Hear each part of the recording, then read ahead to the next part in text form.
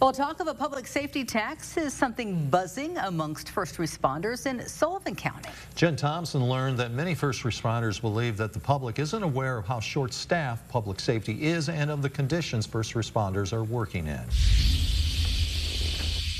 When it comes to public safety here in Sullivan County, many first responders are concerned about a lack of funding, which is leading to a lack of pay and personnel shortages. Sullivan City Police Chief Michael Garrett says the department is currently operating at about 50% staffed. Salaries is a big part of that, you know, being competitive with surrounding counties, with the sheriff's department as well, state police, they're all paying quite a bit more. So trying to retain people or get people to apply, we have to have competitive wages. Chief Garrett says they aren't alone. The fire departments, the police departments, SCAT, they're all running in the same boat where they don't have the revenue stream to pay competitive wages for the compared to the surrounding counties. Josh Carey is the chief deputy at the Sullivan County Sheriff's Department. He says several first responders in the community have come together to bring awareness to other local leaders about the need for funding and the benefits a public safety local income tax could have on addressing public safety concerns. We've been fortunate that our county leaders have been willing to listen,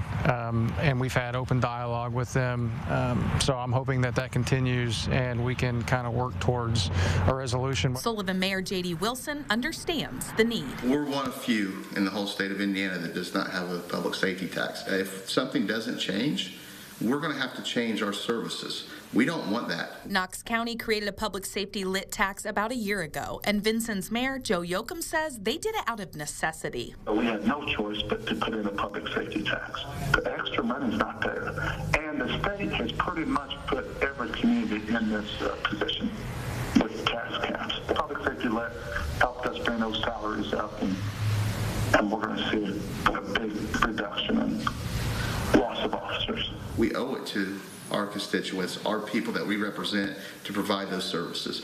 When you pick up a phone, you want somebody to respond if you're having an emergency. So what can a concerned citizen do? Well, I think they just need to follow up, like I said, first of all, with public safety, people that they know, fire, police, ambulance services, talk to them.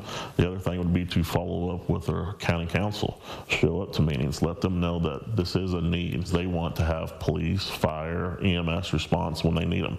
And they don't want to have those extended wait times. We want to bring awareness to the public, to the taxpayers. We want people to support their first responders, and we're pretty confident that the people in Sullivan County are going to support their first responders. While first responders here in Sullivan County are the ones bringing awareness to the need for public safety funds, ultimately something like a public safety tax will fall on the responsibility of the Sullivan County Council. We hope to check in with them soon. Reporting here in Sullivan County, I'm Jen Thompson.